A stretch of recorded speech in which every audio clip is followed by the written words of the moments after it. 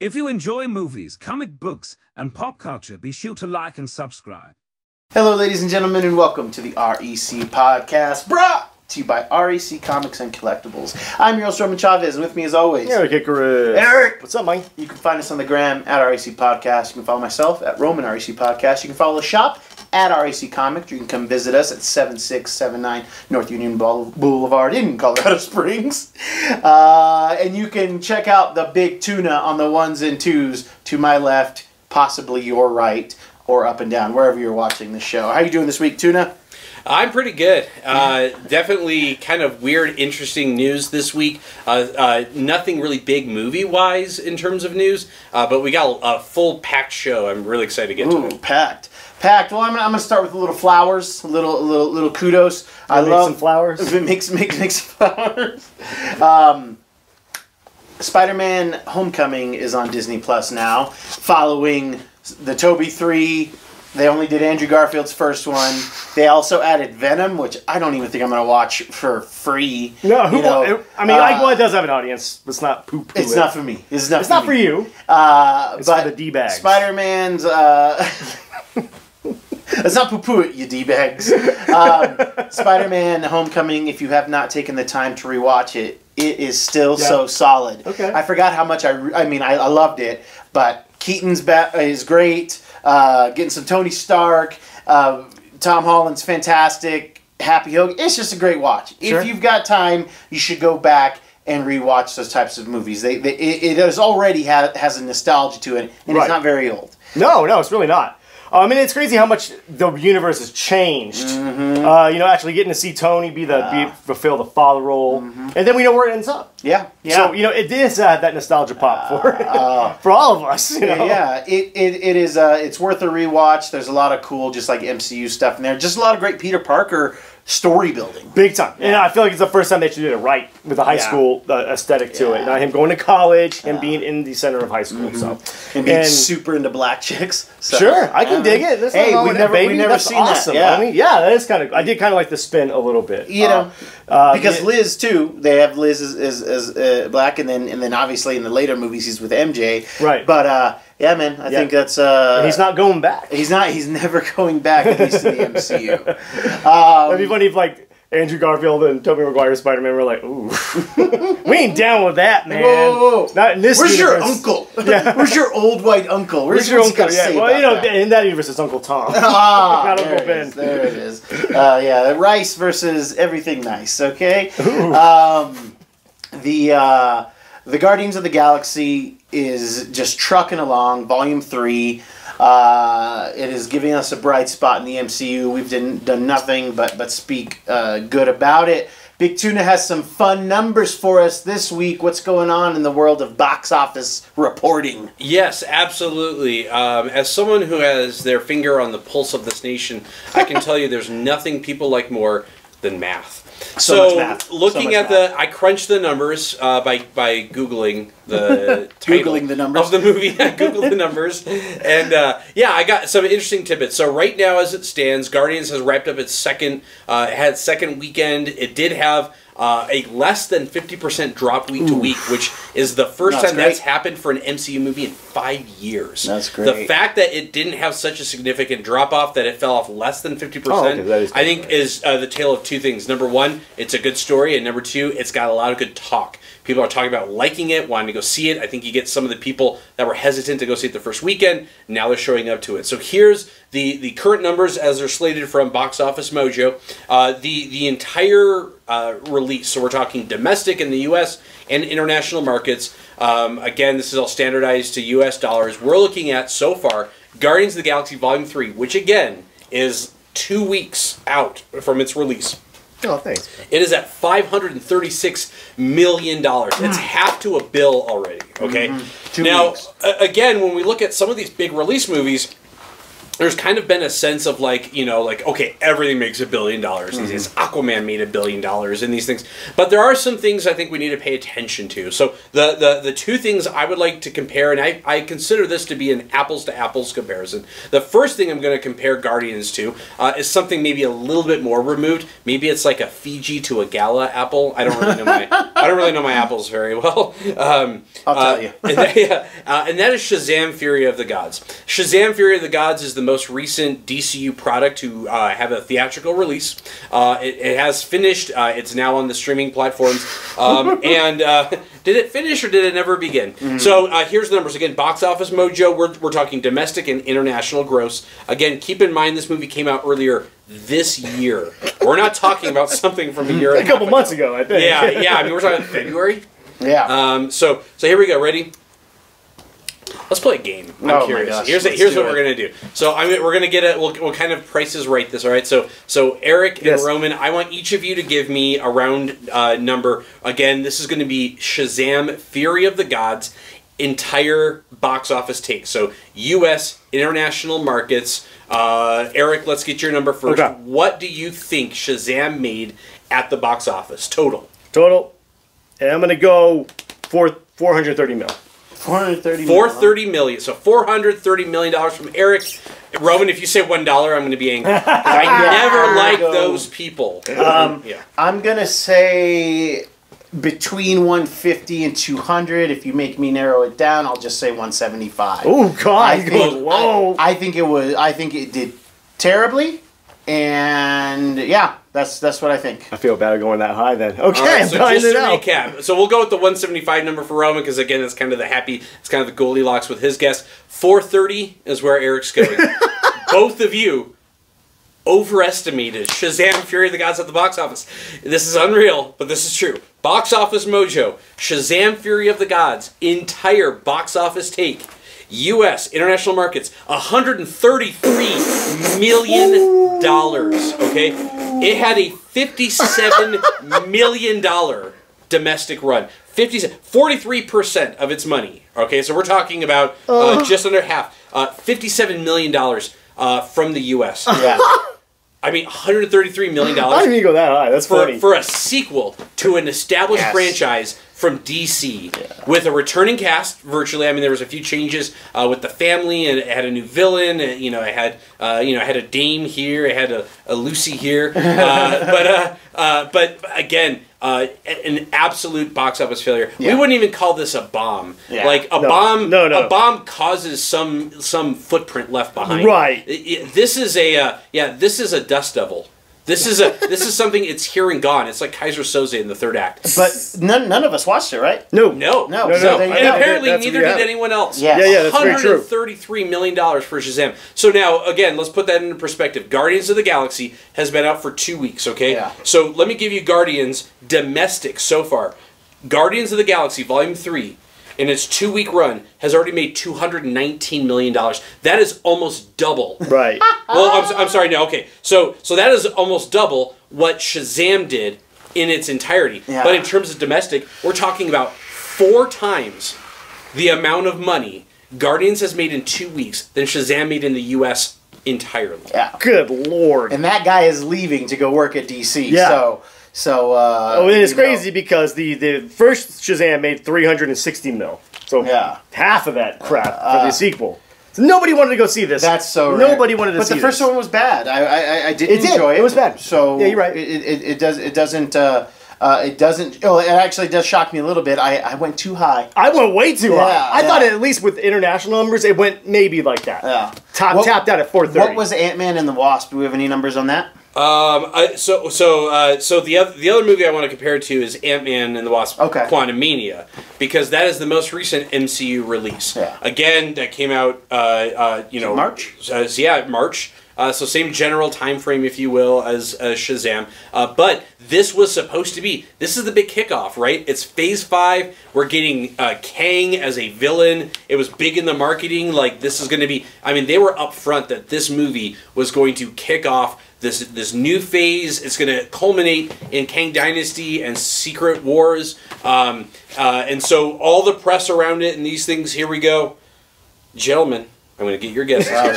We're going to do this again. All right. Now, again, this is Ant-Man Quantumania, which has finished its theatrical run. It is releasing on Blu-ray and other physical media this week. It's soon going to be on, I think, in the next 2 weeks. I think it's going to be on Disney Plus. It's going to be coming out pretty soon. So some of you will be getting to watch that for the first time on Disney Plus. So here we go. We're going to get our guesses. Okay. As a reminder, Guardians in 2 weeks worldwide has made $536 million. Okay. So, gentlemen, I want your, again, total box office gross. Eric, will have you go second. Yes. Because Roman definitely was closer. I will say entire run 415 million.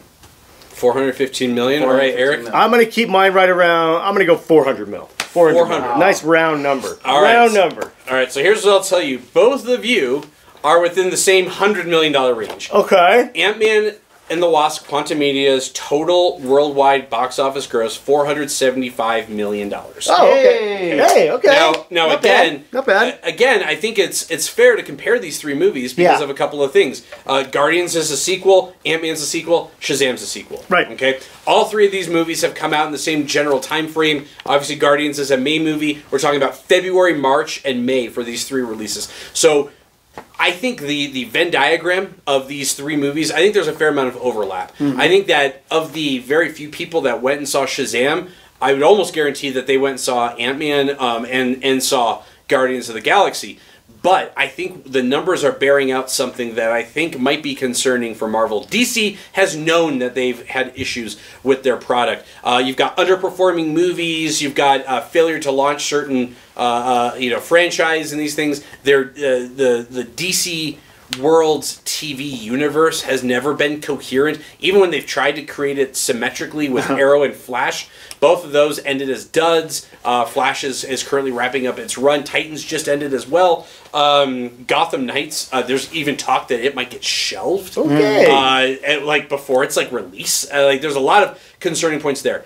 What I'm concerned about with Marvel, and we can have this conversation and kind of take it in this direction. I think generally speaking, there was a lot of people that were not happy critically, fan-wise, with Ant-Man. It didn't feel like a big kickoff of a phase. I think it lost a lot of heart of what people liked from the characters. It didn't feel like the big kickoff event that it was being billed as, right?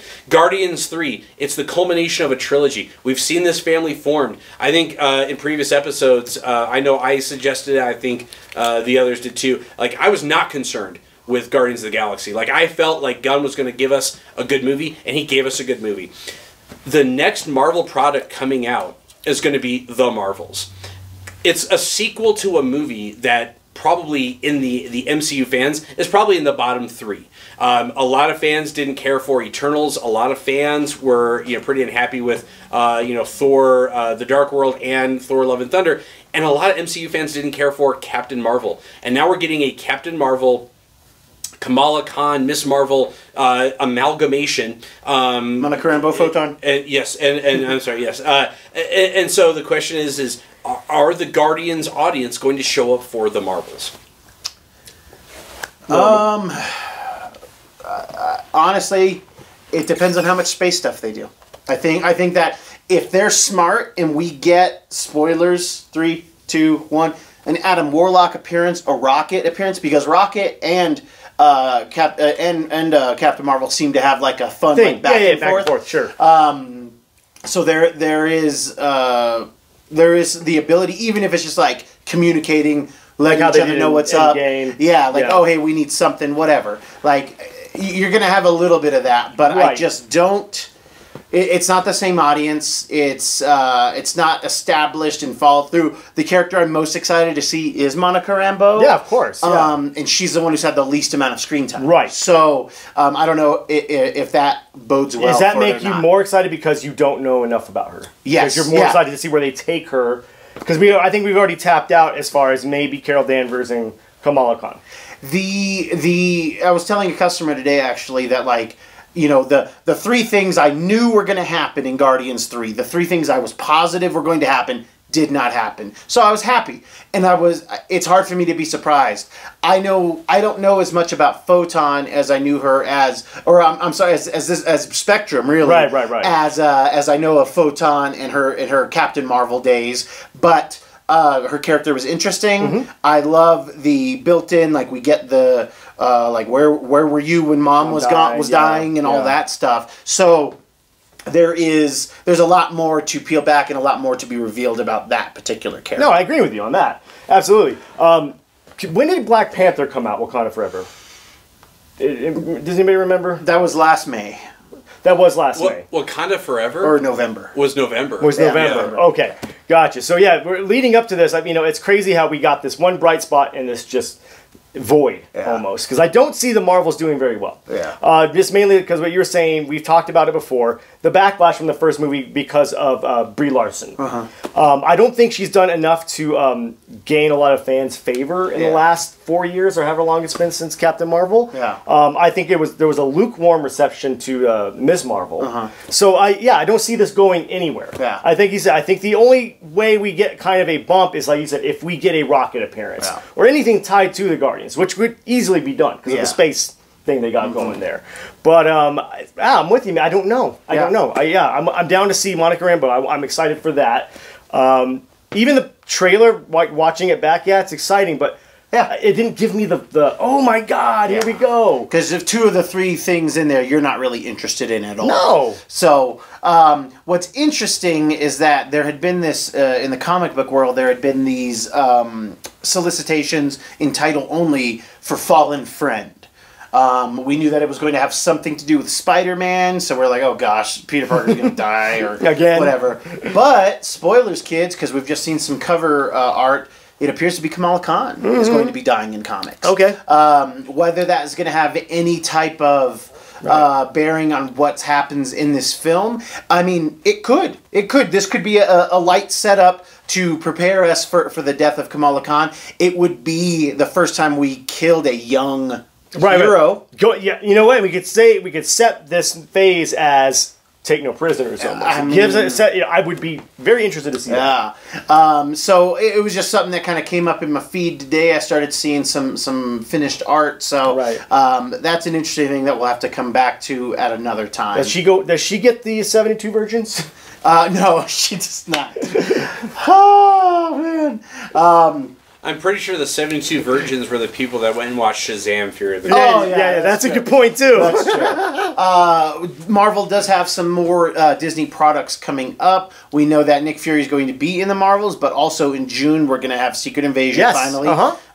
Looks very different, feels very different from any other Marvel product. And today or yesterday, Disney announced that both Loki and Season 2 and Echo Season 1 are going to be released this year. Do you have any dates on that, Big Tuna? Yeah, so Loki Season 2, which is billed by Kevin Feige as being the first ever second season of Disney Plus show, so they're trying to kind of hit this off that, like, the big first season was a success, we're moving forward here. They announced that the Season 2 premiere, and this is important, the premiere of the season is October 6th. They did not stipulate how many episodes are going to be in the run. A lot of reporting suggests maybe 8 or so. Yeah. Here's why this is interesting. The Echo series that was also announced today, Marvel pretty much did a tweet, and they pretty much said, this is coming out this time, this is coming out this time, and that was kind of their announcement. Echo will be releasing all episodes. So they're doing a drop. Netflix that November 29th. So October 6th to November 29th. If we're talking about 8 episodes, I mean, that's going to put Loki right up to the release of Echo. And, not to be forgotten, the premiere of Loki in October is also going to conflict with the Sony announced release date of the Kraven film. Yes. I'm wondering if maybe, just maybe, Disney knows something Sony doesn't. It could be that they did seem to have pretty good response to their CinemaCon footage. It might be that Sony might be looking to move the Kraven release, and so Disney's coming out saying, our show, which is already in the can, it's already wrapped, Loki Season 2, this is going to come out now at this time in October, anticipating a possible move. again, it could also be Disney and Sony are not the same company. No. They might share certain properties. They might play nice here and there, but ultimately it's about getting eyes on their product. So that would also be an interesting theory as well. You're Sony in this Disney and Sony, you know. Oh my god! I mean, because did we have a Marvel show this year already, or is Secret Invasion the first one? Secret Invasion will be the first show of 2023. Okay, cool. Right. So we're gonna get 3 shows. 2 of them I'm very excited about, and even though I love the character of Echo, right, I don't know that she's earned a show off of that appearance. I really don't either. Very strange. It's very strange. I mean, in the comics, they give just the the Phoenix dump Force too. Strange. The dump is that's really what's weird. Getting me. The old Phoenix dump. Yeah. She's a Phoenix in comics now. But yeah, that's what's scaring me a little bit for Marvel's sake. Maybe it's a test, just to see hey, will we get the binging thing, or hey, this is only good if you watch it right serialized one after another every week. Man, or it's so good they're like we got to put it all out. I think that's what it is. So good, they won't be able to wait. They may hurt themselves if not each other. Right. Then, well, we can speculate on Echo a little. Do you think we may get a Matt Murdock? Yeah. I think we get it. I think that's the only thing that spikes it. Vincent D'Onofrio and Charlie Cox are both listed as cast members. There we go. So it could be little teases because remember, we are getting like a 20-episode run of Daredevil Born Again. Right. And so this could be, it could be launching that. Something else to keep in mind too is that 2 other Disney Plus announced shows do not currently have a release date, and that is going to be Ironheart, the show that no one asked for, spinning off of the character we saw introduced erratically in Black Panther: Wakanda Forever, and Agatha, Coven of Chaos, which I was spinning excited off from WandaVision. So neither of those have a release date. Many people feel that because of the issues that Marvel has had with their post-production, those shows are both post-production heavy, that likely is what moved them to 2024. And we got to remember that the writer's strike is going on. Oh yeah, dude, that's right. There are things that we'll get a weird effect of that depending on how long it goes on for.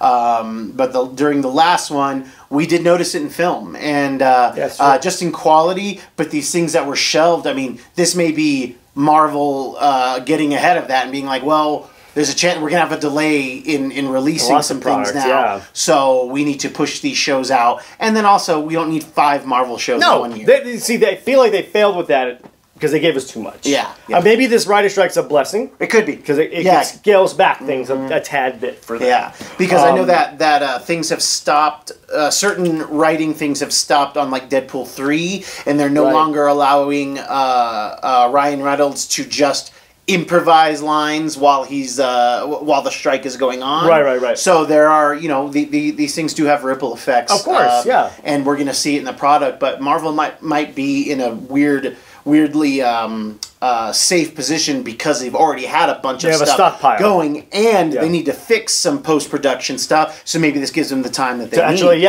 fix a lot of the issues that we're having. Maybe a blessing in the skies, as some people say. Hey, I like it. I am excited for Agatha. I like the character in WandaVision. I like that actress, even though I can't remember. I always forget her name. Catherine Hahn. Oh my God! Got it. But Ironheart, I'm talking about another character that just didn't earn a show. Yeah.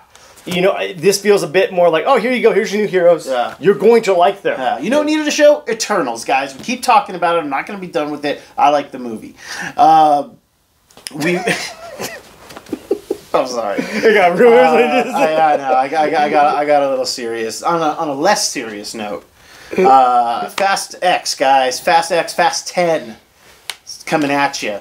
Is there truth to the 10 being split into 3 films total? Is that just a rumor? During the red carpet appearance, it was dropped that Fast 10 was going to be essentially one part of the ending trilogy. So it's leading many people to believe that an 11 and 12 will follow. Probably this movie will end on. I don't even want to talk about it, honestly. We gotta drive to the sun. Yeah, I was gonna say this whole thing is gonna end with someone going so fast on like a land speed record. They're going to rip through time. They're going to go backwards, and they're going to like reboot this whole franchise in a few years and save Barry's mom's life. That's cool, because then what they could do, they could crash right into Paul Walker. So that way they don't have, that's yeah. Oh, so that's why he doesn't have to be in that. If they go back in time, that's how they write him out. Yeah, and that's why Vin Diesel crashes in. Toretto is like, he's got the shock from doing such a thing. Right, he's I killed him. Oh, my brother. I killed my family. Maybe they could go back in time and like hire an acting coach for Vin Diesel. No, I like him. I like him terrible. You can't teach that, all right? Yeah, that's instinct. That's instinct. You're just born with that. I saw a great tweet where somebody just replied to this post with, "Please stop making these movies." People watching, they can't stop. Won't stop. Can't stop. Won't stop. Yeah, but it led to a very fun internet question that we've all been asking ourselves internally, but never out loud. At what point in the Fast and Furious franchise did you guys find that it lost its connection to reality?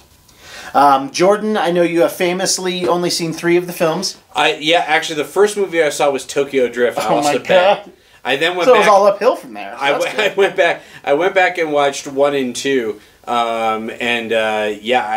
It's just absolutely painful. It was one of those things where moving forward after 3, I'm like, I don't see any interest in wanting to know any more of the story of any of these characters. I absolutely lost the taste for it. But family and Dom and whatnot. Dom, yeah. but so that tweet about like what moment did it lose you was just rife with people's video clips or descriptions of certain scenes that then other people posted video clips.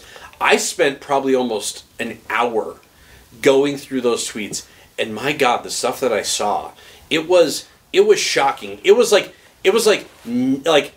early spring 1945 liberating Eastern Europe shocking. Jesus Christ. The stuff if you told me that a successful movie franchise was going to feature characters in a car in space car going after like a satellite or something, the number of clips of Vin Diesel propelled out of a vehicle while it explodes, just the probability in and of itself would eventually lead to his death. Probably the one thing that I saw that was most offensive to my sensibilities as a human being and as an American, I believe it was maybe in the 9th installment, or as I like to call it, the 9th Circle, featured Vin Diesel and, what's her name? Michelle Rodriguez. Yeah. I couldn't tell you who'd win that arm wrestling match. They're driving. They're always being shot by helicopters. These people have terrible aim. She has a bigger stick shift. They went to the Stormtroopers Academy. I can't imagine how clean the floors are in their bathroom. So they're in a car. They're being shot at by helicopters. Michelle Rodriguez's character says what everyone's thinking, and that is, there's no bridge up there. Like, the bridge is out. There's no bridge there. Which leads him to accelerate, which is not the natural human response one would have. He ends up Dom. Yeah. Dominic Toretto. God damn. His friends call him Dom. So Dominic's driving this car. We're no friends. And he turns the wheel in such a way that the rope, presumably where a bridge once had been, is captured by the wheel well of the vehicle. They then are propelled through a canyon like Tarzan on a rope. With a car. Yes, to the point then where by turning the wheel the opposite way, the car releases from the rope. And it was instantly radicalizing. Physics, kids. Honestly, it was one of those things where it's like, I would be so angry if that was the moment that got for me, and I sat through 8 of those movies. I think that's a metaphor for the entire franchise. Yeah. They're driving. The bridge is out. That means there's no story left. No. And they're like, you know what? We're going to get really stupid with this. And you're going to love it. How many of them have you seen? I've just seen the first 3. Oh, okay. You've seen the first 3. Okay. So all 3 of us have only seen 3. Oh, okay. Oh. I've seen 1, 3, and 5. Okay. Okay. So yeah, we're completely talking out of pocket to an extent, but we're asking at what point did it become too ridiculous? Right. Do you have a moment that you saw in any of them that sticks out? Well, I mean, when it lost touch with the reality is when Tokyo Drift, when the Asians weren't driving super slow with the blinker on. See, lost me completely. That's not reality. And for me, it was in Tokyo Drift as well, but from a practical standpoint, okay? I don't know anything about cars. I'm not a car guy. I have friends who are car people, and I pick up things and I listen to things. And the fact that not Paul Walker in there, I don't know his name, is driving, not just driving, but drifting. Remember, it's called Tokyo Drift, which implies a lighter vehicle, being able to take sharp turns, smaller in many cases, especially in Japan because of how the roads are and the population. Yeah. But the main character is drifting very easily a muscle car, some type of Charger or Mustang, something very heavy, something not made to take those types of turns. And I was like, come on, man. I watched it because I had to work. I was working. I put it together. I had to preview it. And gosh, I mean, if I could get paid double time for anything, that would have been it. But yeah, that was where I was like, okay, these aren't for me. The only thing that got me back was The Rock. And that one with The Rock was all right, except for the part where they two Dodge Chargers take a big safe out of a Brazilian bank and then proceed to drive it around, whipping it around at bad guys as they're trying to drive it out of the city. That sounds really stupid. It's really stupid. It sounds like it took the premise of Point Break. Point Break is the first one. It's great. Infused it with the Italian job. Yeah, with a with hint of ass. Hint of ass, of course. So the first one I like. The first one is it's because it's Point Break, and Point Break is bad and awesome too. Right. It doesn't have what's Swayze, Keanu Reeves, Busey, Anthony Kiedis. Anthony Kiedis playing a surfer punk. There you go. Getting shot in the foot. Yeah, it's good times. It's good times. Friend of the show, Dave, is really weird about Fast and the Furious. Does he like it? He watches all of them. Fair enough. He has a lot of things that he wants to say about them, but he won't admit to us that he's a fan. It's like, dude, you've watched all of them. Yeah. You're going to watch 10 A, B, and C as well. Even if you say you ironically like them, you still like them. Yeah, it's fine. They're a guilty pleasure for you. It's totally cool. Yeah, they're a guilty pleasure for you. I'm trying to think of, do I have a guilty pleasure trilogy? It's The Matrix. First one's great, obviously, but then I will watch 2 and 3 if I watch 1. Oh, really? Every time. Every time. What about 4? That hasn't made its way. It's like Indiana Jones 4. It's not, that's a good. I only rewatched the Indiana Jones trilogy. I don't watch 4. So I didn't watch Fast and the Furious 4, which was I don't know. Fast 4. Fast 4. Forever. Yeah, Fast Forever. It was probably something like that. Too fast, too forever. Would be such stupid, dude. One of the clips was a sub shooting a torpedo. The Rock gets out of a car while they're driving on the ice and uses his hand to push the torpedo towards another vehicle. Like, where are we as a society where this is acceptable? My guilty pleasure is the John Wick movies. Yes, but those are awesome though. But here's the thing. I'll be fair. I will critique my guilty pleasure is Avengers. Insane physics of what's going on in the Fast and Furious, and I'll watch 4 John Wick movies and be like, none of those people could get barely even a shot to the neck or the head. Yeah. Like the fact that all these people are aiming at Keanu Reeves' outer garments, again, statistics, the number of times it's going to catch up to you, buddy. But you know what? At the same time, though, it is true that fans, we need to be honest and be able to be self-critical. The people that are the diehards who are DC can't do no wrong, Marvel can't do no wrong, this can't do this, this can't do that. Fast 5 can't, Fast can't do wrong. Yeah, let's be real here. These movies we're talking about, they're not going to win. They're not going to win Academy Awards for best direction, best screenplay, best sound. They might get lucky with costume or something like that. That's visual effects. Yeah, but yeah, I mean, these movies, they print money more.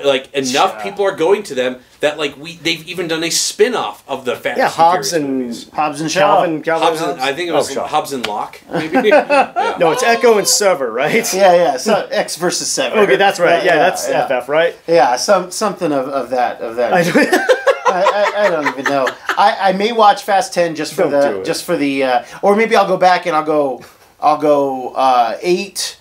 and then I'll wait for 11, and I'll just keep watching every 3 or so, you know, just to keep just see if those movies make sense together. So Roman's theory of the Fast and Furious movies is that he's going to watch them based on the Fibonacci sequence. Yes, yes, yeah. You just see it spiraling out. It'll be totally fine, kids.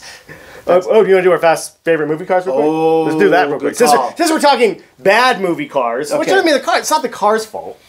It's the operator. So Eric, why don't you start us off? No, you go. Oh my god! I mean, we can just. Let's talk Ecto 1. That's just an awesome movie car. Sure, it's iconic. Sure. I will say a wink to my lady Christine. You know, hey, I love it, dude. That might be my favorite movie car. Right. You know, you treat her right. She'll take care of you. She'll kill your enemies. But you start disrespecting her, she will poison you slowly in a vehicle. Right.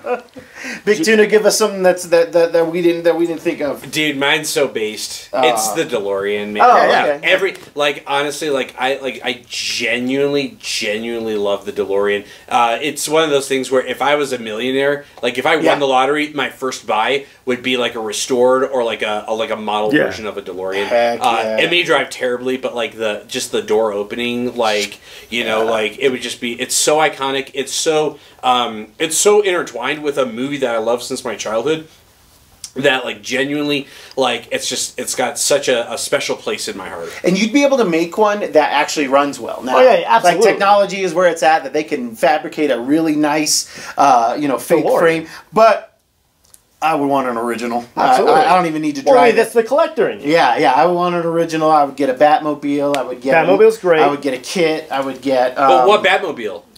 The Tumbler? For me, no, Roman doesn't like the Tumbler. I don't like the Tumbler. Yeah. For me, it would of all of my issues with Batman '89. You can't mess with that Batmobile. It's the Batmobile. It looks closest to the animated series one. Obviously, it has that big circle thing in the middle, but it has that feel. Is it a spoiler? Is that what it's called? You talking about the thing with the exhaust? No, in the back. In the front. In the front. Oh, no, I don't know. It's not a spoiler. It's in like every picture of the movie.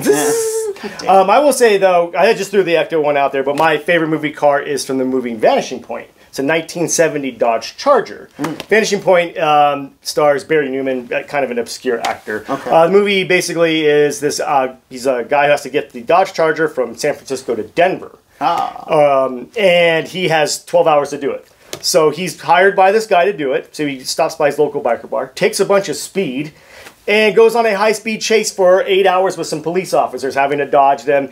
And Cleavon Little from Blazing Saddles fame plays a blind DJ who basically is the guy, his eyes on the road. He gives him reports on where the police are hiding. He uses code, calls them blue meanies. I won't spoil the ending, but the movie is so awesome. And it made me really appreciate muscle cars and the freedom of the highway and getting a little Kerouac on everybody, and drugs are awesome. All right, well I guess for a last one for me would be the Impala from Supernatural. That would be really cool. Dude, yeah, bro. Get myself a little baby, Yeah, of course. Children, that is our show. If you like what we're doing, please hit that subscribe button. Let us know what you think of the show below. Which car would you be interested in getting? Are you a big Fast and the Furious fan? Explain yourself. Eric? I want the car from Driving Miss Daisy. I don't know what it is. Don't let him do But this. I want to Hoke with it. Don't let him do this. All right. Big Tuna, any fresh takes? Dude, I totally have a fresh take. There's an actor who's been around Hollywood for a long time. I thought of him when you mentioned Spider-Man Homecoming. He's the guy who played the Shocker in Bokeem Woodbine. in the movie. Yeah, Bokeem Woodbine. Man, this guy's filmography, I'm just going to shoot off a few movies that you may not have realized he's been in. Dead Presidents, a great 90s action Jason's movie. a lyric. Dude, The Rock. Almost Heroes, super underrated. Chris Farley. Yeah, Chris Farley, last movie. 3,000 Miles to Graceland. Ray. Black Dynamite, one of the best, Michael J. White movies ever. Wasn't he Blade? Riddick, and then Spider-Man: Homecoming, and he was the sheriff of the small town in Ghostbusters: Afterlife. Yeah. He's the one who says, "Who are you gonna call?" He was also in Life. With, he was in Life. That's right. Mike's on here. Eddie. Now, just tell me how impressed you were that I knew what his name was. I was really impressed, actually. Yeah. There you go. Kids, thank you for watching. Thank you for listening. I have been your host, Roman Chavez. I'm Bokeem Woodbine. And for the Big Tuna, we will see you on the next podcast.